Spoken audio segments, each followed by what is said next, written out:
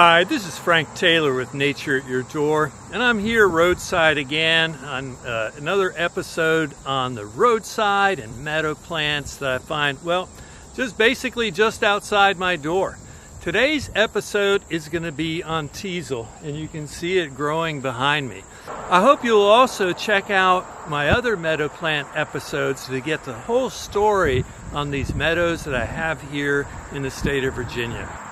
You can find those episodes in my meadow plant playlist, and they include things like chicory, great mullein, milkweed, Queen Anne's lace, and Joe Pye weed. In this episode, I want to share 6 things you ought to know about this amazing plant known as Teasel. Right here in your backyard, you never know what you're going to find.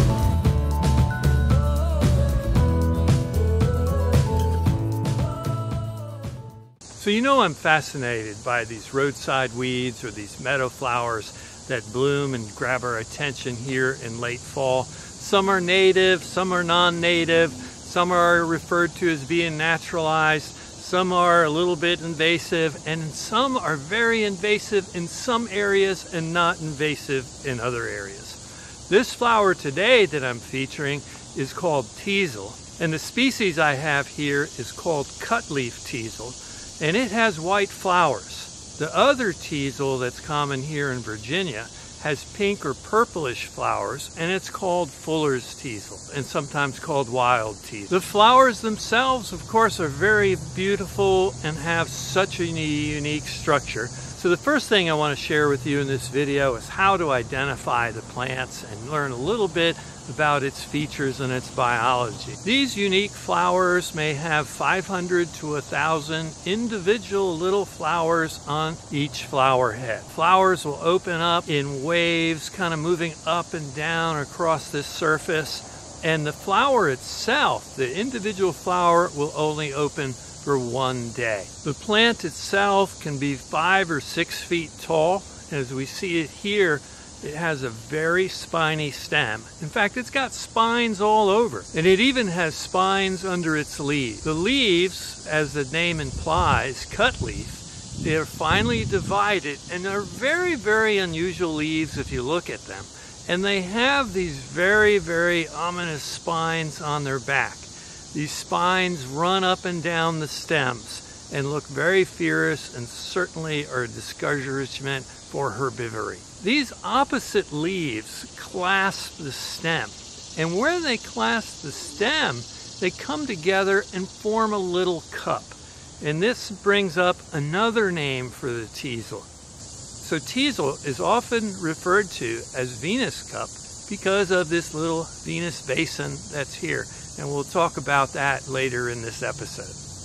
The second thing you should know about teasel is that it's a biannual. And being a biannual, that means it doesn't flower or produce seeds in its first year.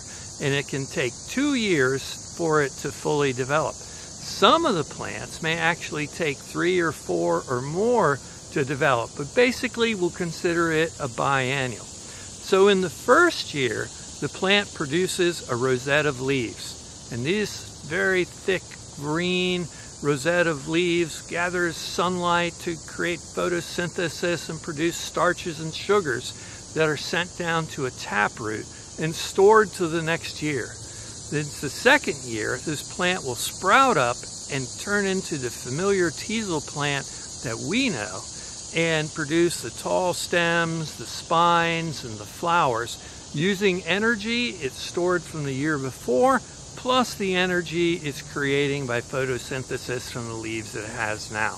It will produce thousands and thousands of seeds per head that will germinate in the future, and it only reproduces by this germination. It's not a perennial, so in order to come back, it has to sprout by seeds. And so that's part of the secret to controlling it in places where it's invasive. The third thing that I'd like you to know about teasel is some of its amazing historical uses.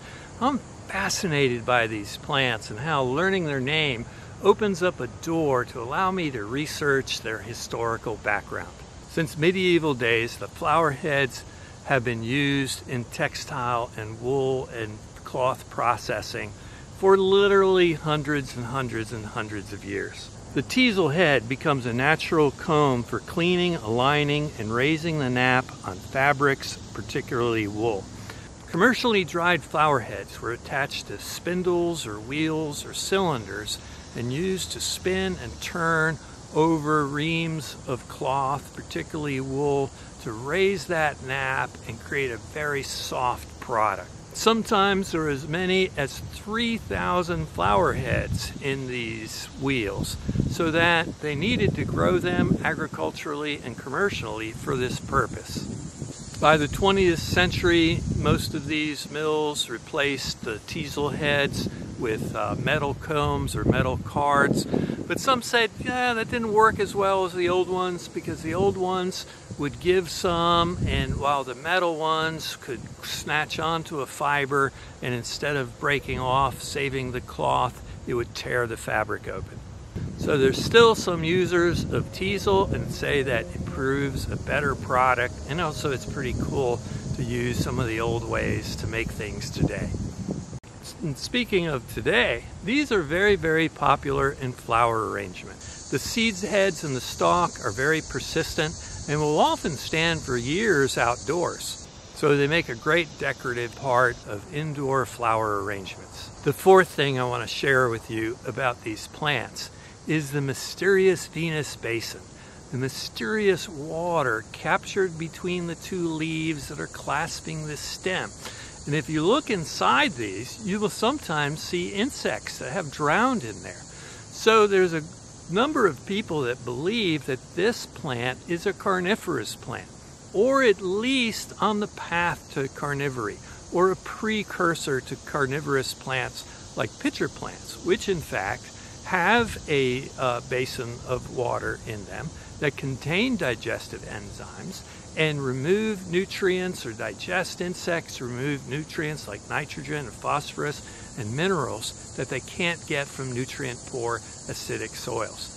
So there's some discussion about whether or not teasel actually gets nutrients from these insects, or if it's just a sort of an oddity or an artifact. It is debated among scientists, and there's been some studies and there's continuing studies, but none, I believe, are entirely conclusive to answer the question, is this really a carnivorous plant?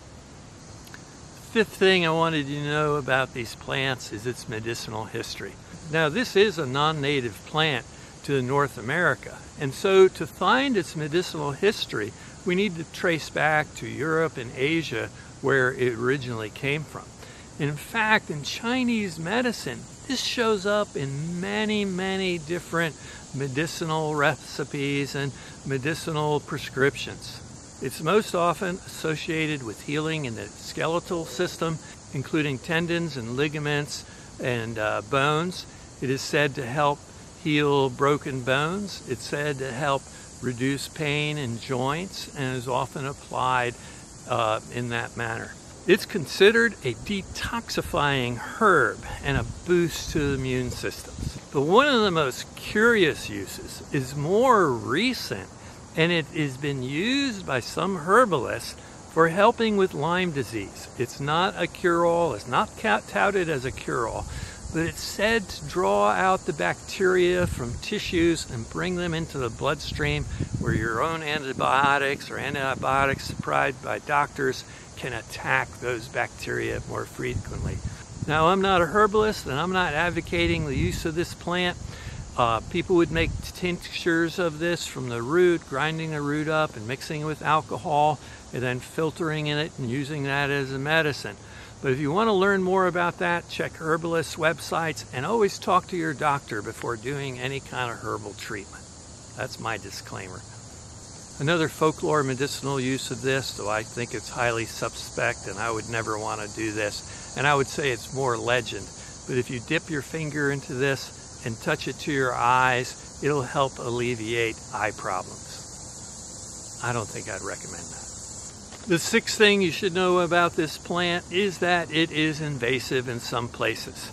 I've read some research about it pretty much taking over much of Illinois prairies, It's a big problem in the Midwest. It creates these monocultures of nothing but teasel. Now it does have some benefits. The flowers do attract pollinators, particularly long-tongued pollinators, because the nectar is pretty far back. So bumblebees and butterflies will use this plant, like this monarch butterfly here, this silver-spotted skipper, and of course these long-tongued bumblebees. It's a favorite for tiger swallowtails and many other species as well. It seems here in Virginia, I haven't seen it overtaking fields. I do see it along roadsides. In fact, I've only seen it along roadsides. And so where I filmed this was on a roadside, and I had to get away from traffic and do this part of the narrative a little bit farther away from the road. There's no thistle behind me, but I did want you to know that it grows here in Virginia, and it appears to be mostly invading roadside habitat, so I'm not sure that it's really displacing all that many native species. I know that some of you in the Midwest will look at this and say, oh my gosh, Frank, you have no idea how invasive it is here. For me here in Virginia, it's just another plant, another part of this mix of meadow flowers made up of native, non-native, and perhaps what we might refer to as naturalized plants in these meadows. Thanks for watching this episode of Nature at Your Door. Check out my Meadow Plants playlist for more on plants like this. I hope you learned some new things about teasel and gained a little bit of appreciation for this, well, this weed.